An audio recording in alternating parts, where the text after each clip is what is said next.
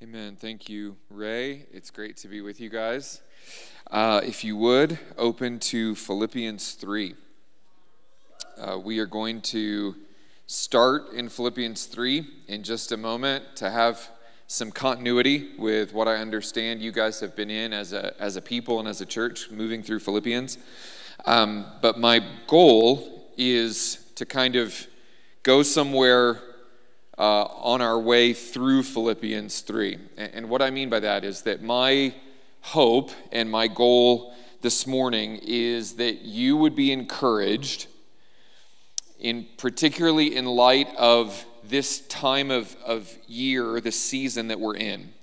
And what I mean by that is that I am coming this morning to the Word with the awareness that next week is Palm Sunday, and the following week is Easter, okay? So already here we are in the spring, and next week the church all over the world will remember Palm Sunday, which is when Jesus entered Jerusalem. And then following that, we have Passion Week, what is called Passion Week, where we remember the story and the sufferings of Jesus, leading to Good Friday, where we remember his death, and then Easter Sunday, where we, of course, remember his resurrection. And so my hope and desire this morning is that the Lord meets you through the Word in a way where you would be encouraged to be very intentional in this season, and that a miracle would happen. And that miracle might not be what you think of when you hear the word miracle. But to me, what I'm thinking of is miraculous. And that is that we would be able to find, all of us, an hour or whatever it is for you of quiet, undistracted time where we are preoccupied with the story of Jesus in the Gospels. And in our lives of busyness, in the onslaught of distraction, that feels miraculous to me.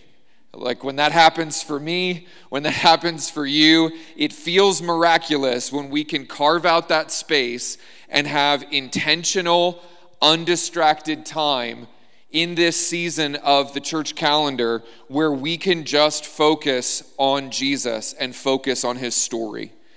And I love this season. I love Christmas as well.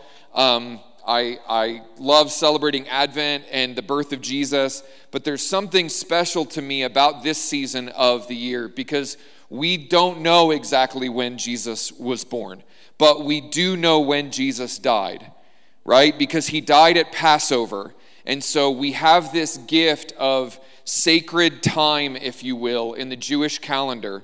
And every year that the church celebrates Easter, it coincides roughly with Passover. And so we know when Jesus died. We can remember him in a very specific way. It's not just conjecture, it's not just a guess. And so the gift of this season is that we can slow down and we can remember him and remember his story in a very specific way. But how does that miracle of remembrance happen? How can we be compelled toward that? And that's where I want to start in Philippians 3. And I'm just going to pray and ask the Lord to help me, and then we'll look at his word in Philippians 3. Lord, we love you this morning. We come in our weakness. Lord, I pray for those who are hurting and suffering this morning, that they would be encouraged through your word, that they would be encouraged through finding an anchor of your worth and your glory that is firm and steadfast. Lord, I ask you to open the eyes of our understanding, that you would enlighten the eyes of our understanding by the power of the Holy Spirit. Lord, we need your help. We need your intervention, God. Lord, please help us this morning to see and to hear and to understand for the sake of your name. Amen. So Philippians 3, look at verse 7 and 8 with me. Hopefully a familiar passage, even irrespective of this series on Philippians. hopefully a familiar passage to you. But whatever things were gain to me, those things I have counted loss for the sake of Christ. And at that point, I'm like with Paul, that seems reasonable enough to me, okay, because he's kind of talking about his former life in Judaism, which he's just talked about. He says, I have so much reason to boast in the flesh, more than all of you. But he says, whatever was gained to me, I count loss, okay? But then verse 8 is where it gets more invasive and incisive to me. Paul says, more than that, I count all things to be loss. All things to be loss. In view of the surpassing value of the knowledge of Christ Jesus my Lord, for whom I have suffered the loss of all things, and I count them rubbish, so that I may gain Christ. So, maybe a familiar passage, maybe not, but either way, we need to take a step back and realize the enormity of what Paul is saying here. Okay? Paul is saying and declaring that there is something of value, okay? It's something of worth, and I'm going to use the word treasure, okay? Because we're going to see in a second that's the word Paul uses. He doesn't use that word here, but it's the same idea. He says surpassing value or surpassing worth. That's a treasure, right? So Paul says there is a treasure that is so weighty in its glory. There is a treasure that is so supremely surpassing value and worth that it makes all things that you could aspire to, all ambitions, any other sort of gain, it makes that look like loss in comparison. He's putting it on the scales right before our eyes. And he's saying, there's a treasure that is so vast and so great that any other gain is rubbish in comparison. All things, right? That's the thing that gets you. It's the all things. It's not, okay, fine, Paul, your former way of life. He says, all things. He reckoned as rubbish in light of the surpassing value and treasure of course it says what it is, the knowledge of Christ Jesus my Lord. So there's a treasure here that we need to see and discover and value. And for us this morning, it probably is a reckoning. And what I mean by that is that we have to reckon this to be true. It's a statement of faith for us. It's an assent and agreement of going on the line in our hearts and saying, Lord, I'm just going to esteem your word. I'm just going to believe your word because our problem is we can't weigh this or evaluate this for ourselves just by logicking, by like having our emotions or our logic tested out. We can't logic this out to determine whether it's true. In the most practical, real life way, which we're going to get to in a moment, like in the late evening when you're making decisions and you just feel shattered by the day, you can't weigh this and be like, what's my treasure right now? Because I promise, if you're a human being in this fallen evil age, you're probably not just going to have this overwhelming surge of, well, of course, duh, it's the knowledge of Jesus. Like, what else would I do this evening? Right? What else could I imagine giving my attention to right now when I feel like I'm going to die at the end of the day? Right? Everything else in that moment is competing for our attention. That's the battleground of our sanctification. Everything else seems to be appealing and enticing us for us to give our attention to it, for us to venerate it and esteem it. And this is why there's something here that we have to reckon by faith and believe, Jesus, you are precious. Whether in my emotions or in my thoughts, it feels that way or not. Okay? So, turn with me to Colossians 2, because I want to explore this reality of treasure more. Because it has to be real. It can't just be, this wasn't theoretical for Paul. This wasn't like abstract and conceptual for Paul. It's a real person. It's a real man. So Colossians 2, and on our way there, you don't have to turn there, okay? Colossians is just the next book over, so we won't go in the other direction. But what's one of the many passages that is stunning to me is Ephesians 3:8. And again, you don't have to turn there, but because I'm just going to say it for you, okay? This reality of the worth and the riches, this treasure that is Christ Jesus, Paul framed his entire ministry in this way. He says, to me this grace was given, look, there it is. To me this grace was given, the very least of all the saints, to preach to the Gentiles, or to the nations, that's the same word, to preach to the nations the unfathomable riches of Christ. And if you keep reading just a little bit in Ephesians 3, it's very clear it's the riches of his glory. Okay? Do you see the connection here with Philippians 3:8, right? Ephesians 3:8, Philippians 3:8. Philippians 3:8, Paul says there's this surpassing worth. There's this surpassing treasure of the knowledge of Christ Jesus. And Paul here in Ephesians 3:8 says, this grace was given to me. My ministry is about making known the mystery of the unsearchable riches of glory found in Jesus. What a statement.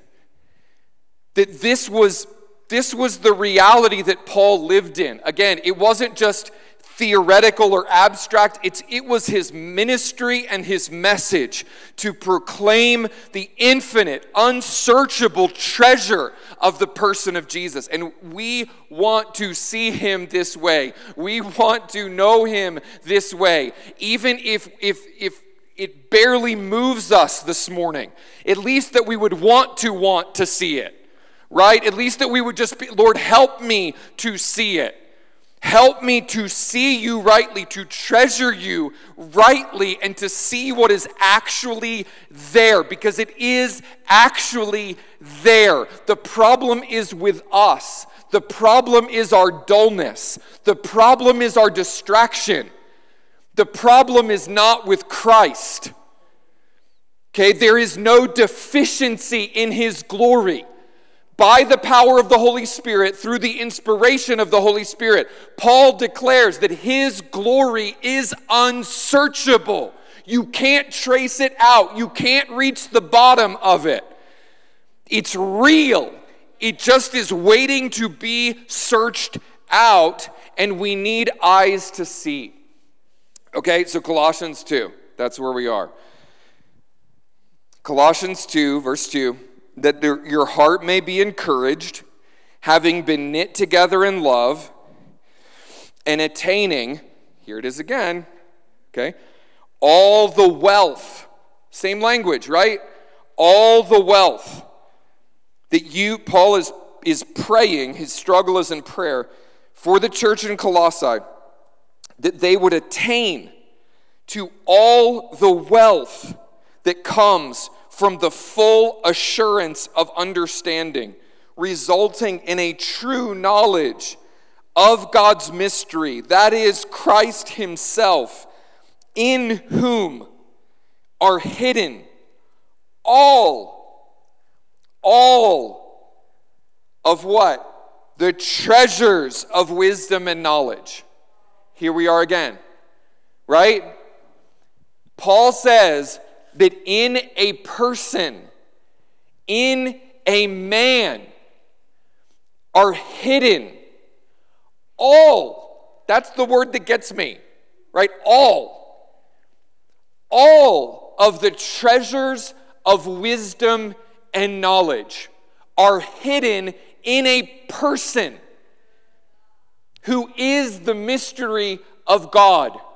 And just a few verses down in verse 9, Paul says, who is the fullness of the Godhead bodily, or the fullness of deity bodily. That is where all of the treasures of wisdom and knowledge are hidden. Okay? And my guess is that you're here this morning because on some level, I mean, just some base level, okay? And that's fine. I'm not being, by the way, like I'm at that base level, okay?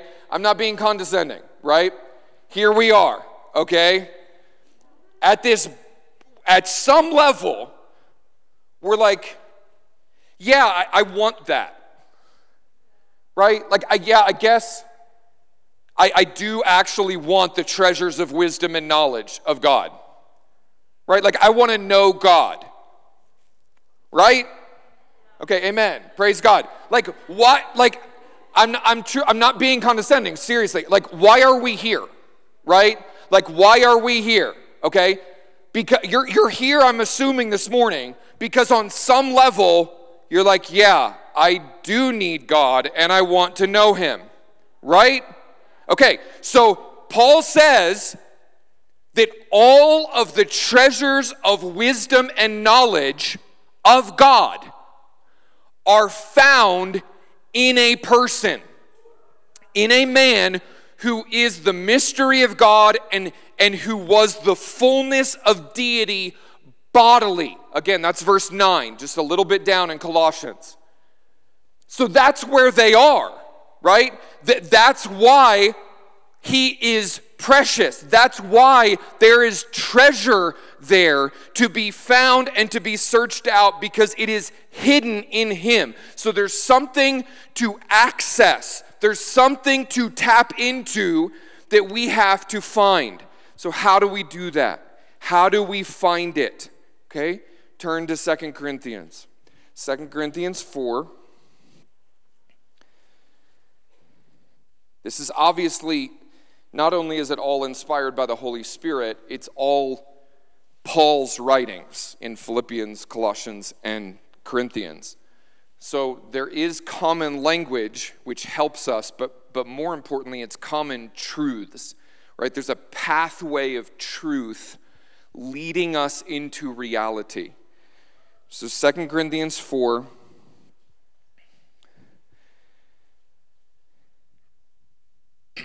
We can start in verse 4-ish. The minds of the unbelieving have been blinded.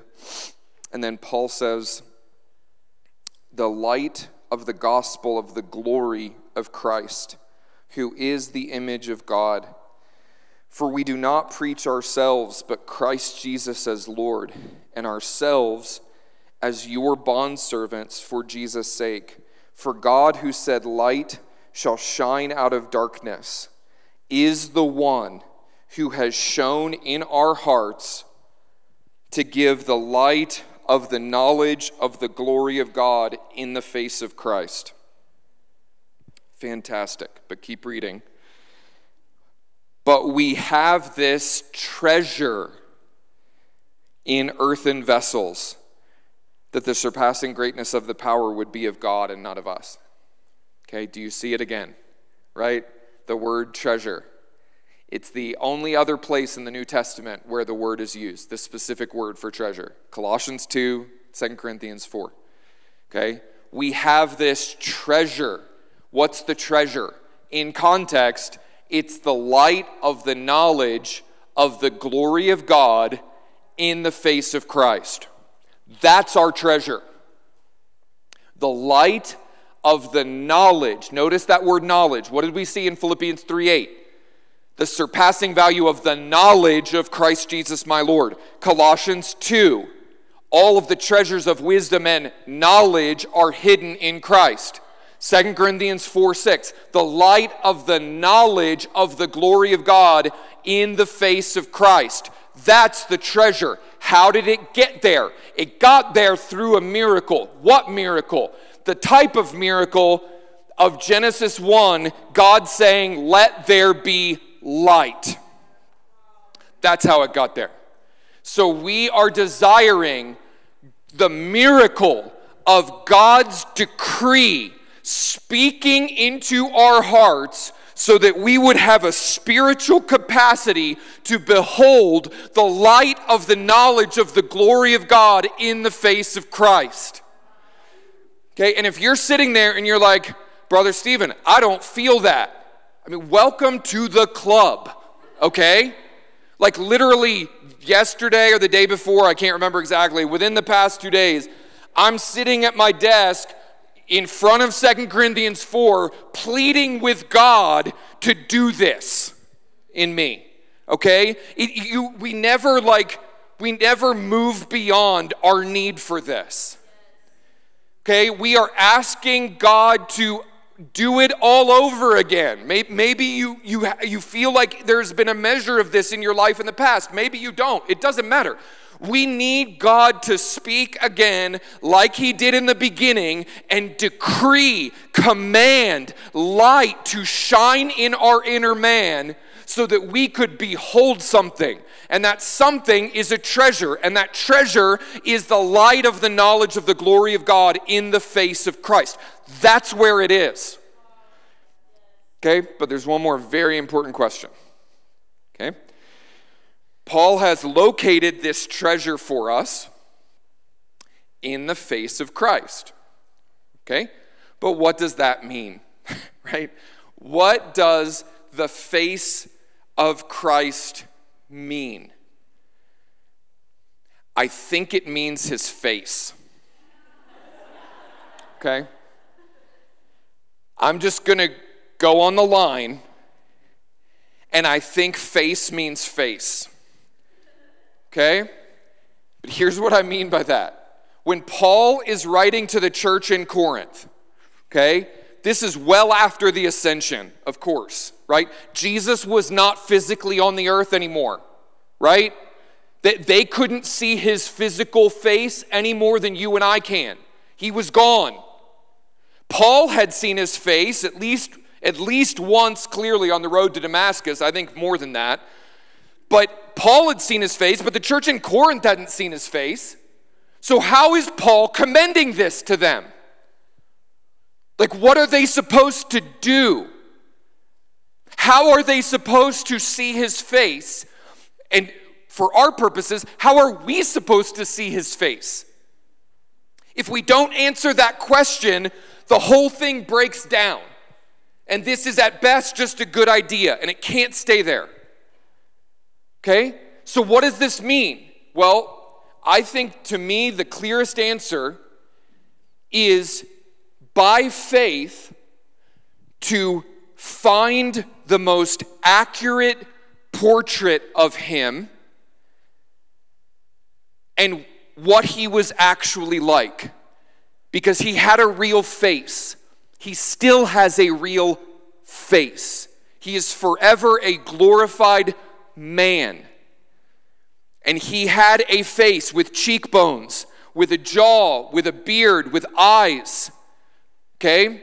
And so how do we behold his face? Well, the clearest and really the only, we have many truths about Jesus in the Bible, but the only actual portrait of him that we have, of his character, of his teaching, of his words, of how he interacted with people, is in the 4 Gospels. The 89 chapters that we have that describe his life for us and give us a picture of him where we can actually, by faith, through the word, with the help of the Holy Spirit, in prayer, behold his face. We can actually get to know him. This is not ethereal or complex. It's so simple, but I understand it requires an enormous degree of intentionality.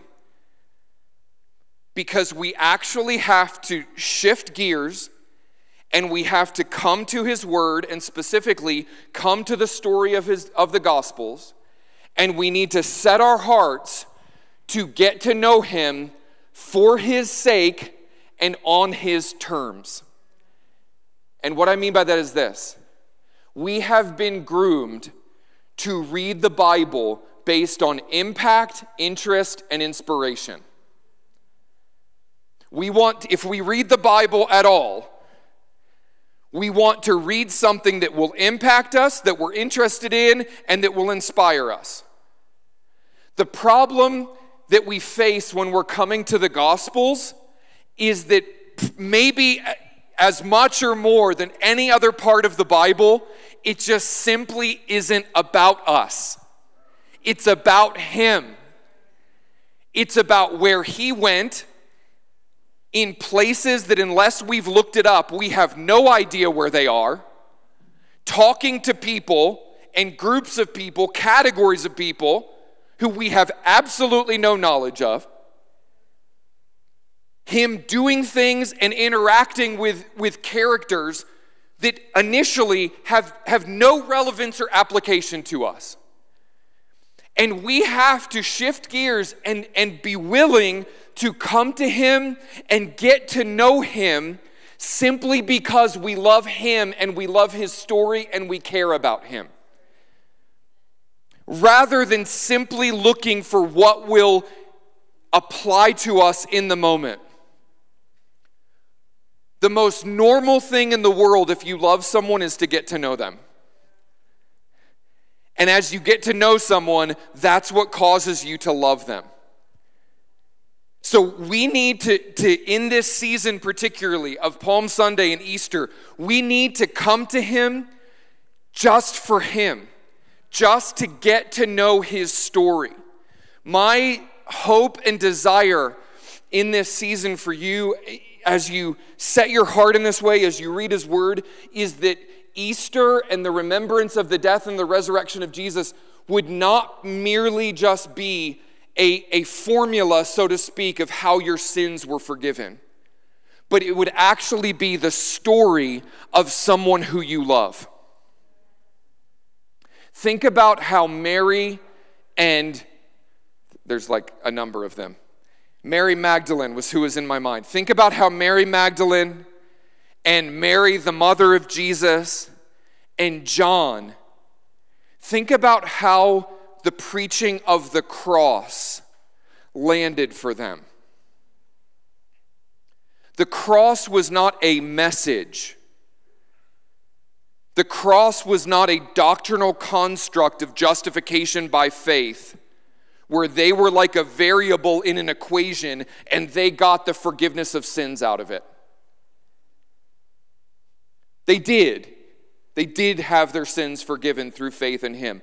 But more than that, the cross was the story of a brutal death of someone who they loved, of someone who they actually cared about.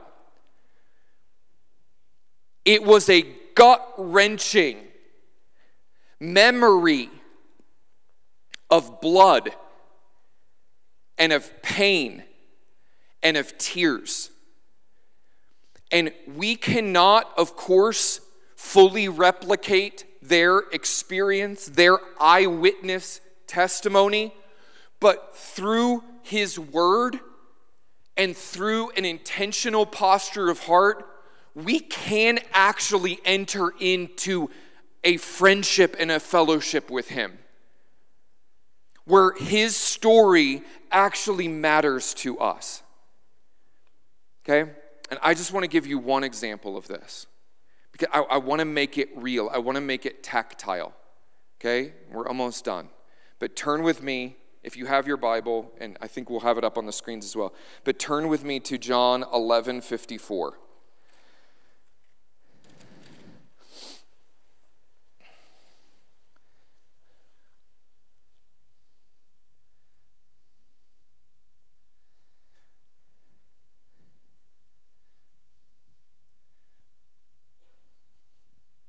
At first, I mean, many of you are already reading it because it's on the screens. At first, this appears so random. And on one level it is, and that's exactly why I want to talk about it. Because it demonstrates the reality that I'm trying to communicate this morning. John 11:54, therefore Jesus no longer continued to walk publicly among the Jews, but went away from there to a country near the wilderness, into a city called Ephraim, and there he stayed with his disciples. To put this in just a minute or two of context, Jesus has just raised Lazarus from the dead. Okay? The Feast of Dedication, which is more familiar to us as Hanukkah, had just happened in December. Okay? Just like it does in real life, like the Bible actually happened. Okay? So the Feast of Dedication had happened, John 10:22, right? This is John 11:54. Can we switch? Yeah, 54. Stay on 54. The Feast of Dedication had just happened in John 10:22 in December. Now it's approaching Passover, right? Which was in March, April, just like it is for us, okay? So you have this window of several months leading up to the crucifixion of Jesus. And they had wanted to kill him at the Feast of Dedication.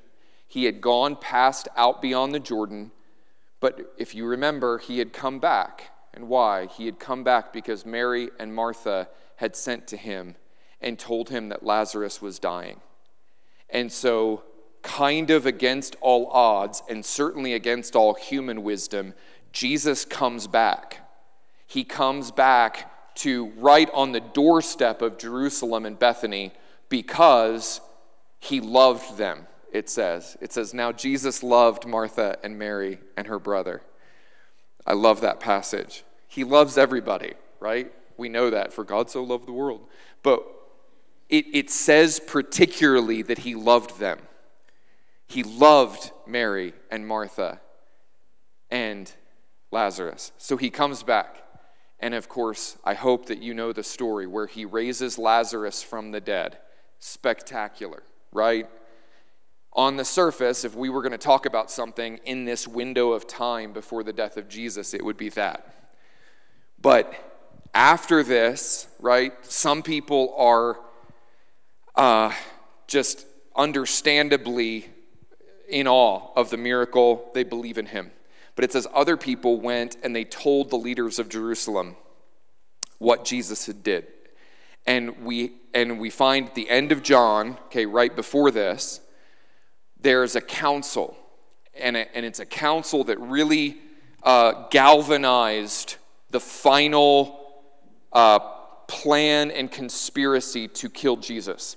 So this was Jesus knew it. It was very intentional, and it was at a point where it was leading to his imminent death. And then this is the last verse that we have. This is the last notice that we have of Jesus before his final journey to Jerusalem and his entry that we will celebrate in Palm Sunday next week. This is it. Okay? John 11:54. He walked no longer among the Jews because they wanted to kill him, but he went away from there into the country called the wilderness, a country near the wilderness, into a city called Ephraim, and there he stayed. Now, if we are approaching the Gospels where our primary goal is just to figure out something that we can get from it, something that will apply to us, okay? This is a throwaway verse, right? Because literally, I don't know. I mean, people do whatever, but I don't know how you could make this apply to you, right? Like, what in this passage can we draw some principle or platitude to make it about you in this verse? So if that's our goal in coming to the Gospels, we will find nothing here. But if our goal in coming to the Gospels, first and foremost, is to know him and to know his story, this is a doorway into so many questions and so much opportunity for friendship. Like, literally, I am stuck here and have been stuck here a number of times because it's just crazy to me that this happened. Why? if we just think about it for a moment, there are so many questions that should arise about Jesus from this one verse, this seemingly obscure verse. It's the last place he was before he went on the journey to Jerusalem and then entered the city and what we celebrate as Passion Week.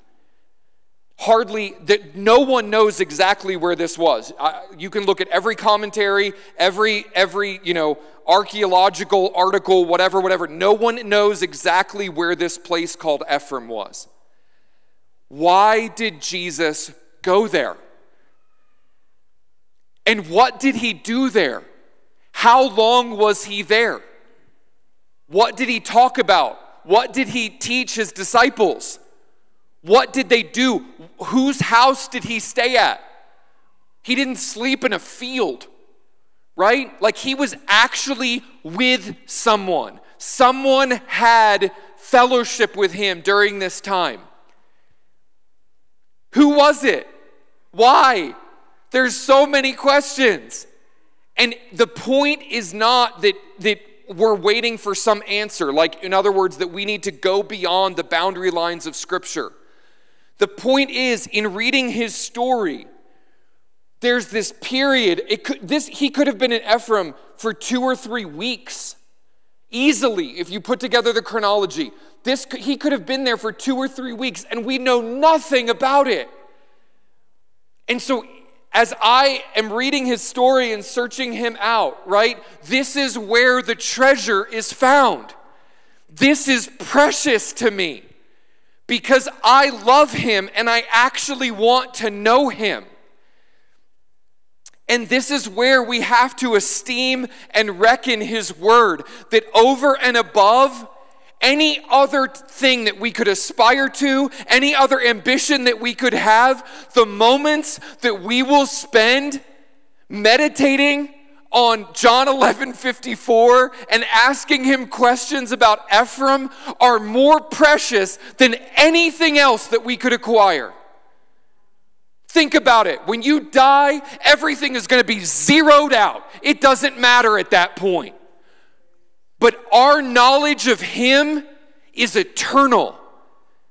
And beyond just being eternal, it is the most valuable and precious thing that we could give our attention to. What if in the age to come, we actually can talk with Jesus and he's like, you spent an inordinate amount of time on John 11:54. So I just thought I would tell you about it. Because it actually happened. The disciples have real memories of John 11:54. Because Jesus is a real person. Okay? This isn't a fairy tale. This was in a real place that he really went to for a real reason and stayed at a real person's house and had real fellowship with real Jewish men who were his disciples. And I want to find him there, leading up to Palm Sunday, because that's where he was. And I want to be with him. And I just want to know him. And so I'm going to sit in front of his word and mostly be bored, but ask him questions, believing that beholding is the wisest thing that we could give our attention to. Because he is treasure. And if we reckon him that way, then that miracle might be able to take place of 30 minutes or an hour in the midst of our busyness during this season where we actually remember his death and we remember the story of someone whom we love. Amen. Go ahead and stand.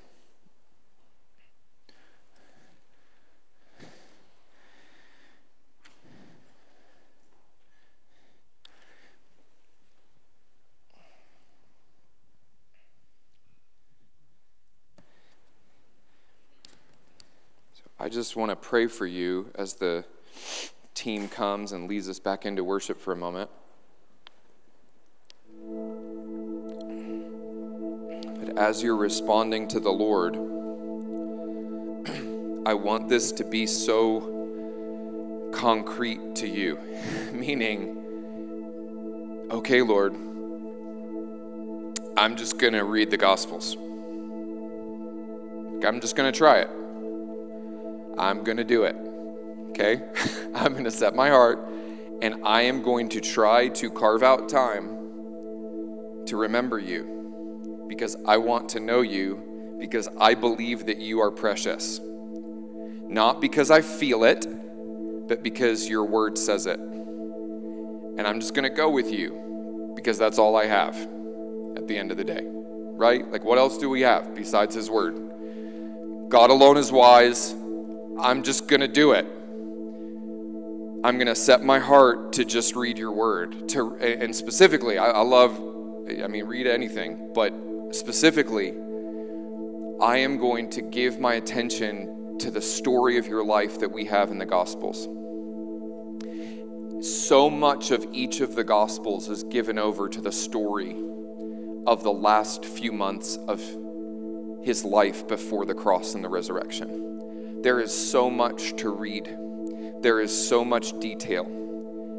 And every detail is an invitation. It's an invitation into the Colossians 2 and 3, that all of the treasures of wisdom and knowledge are found in him. They're hidden in him. And it's in the details. And you taking those and you talking to a real person who remembers those details because he lived them, talking to him about his life. That's how we begin to access those treasures that are hidden. And so that's what I want to encourage you to just set your heart. It's so simple. It's not ethereal. It's not complex. If you don't know where to start, just start somewhere. You can't do it wrong. The Lord will help you. Like, you can't make a mistake. Like, just open his word and be like, this is boring, but I'm just going to do it anyway. Okay? Welcome again to life under the sun in this present evil age with a dull heart. Like, that is normal. That is normal, real Christianity. Okay? But that is our invitation. And in time, by the power of the Holy Spirit, we will grow in conformity to Paul's confession that is a surpassing treasure for which we would even lose all things. So Lord, I ask you to help us, Lord. God, in our weakness, in our frailty, in our boredom, in our distraction, I ask you to do a miracle, that you would apprehend our hearts and that you would be our treasure. Lord, I ask you for the gift of sight this morning. I ask you for the gift of revelation, that you would enlighten the eyes of our understanding to see you as you are, to see you rightly, to esteem you as the surpassing treasure which you are. Lord, I ask for an invitation by your Spirit to search out those treasures of wisdom and knowledge which are found in Christ Jesus, who is the mystery of God. Help us, Lord. Escort us into these riches, into these treasures that are unsearchable. We love you and exalt you. Lord, I ask you for your power and your presence in our midst right now, to seal our hearts in the truth of your word for the sake of your name.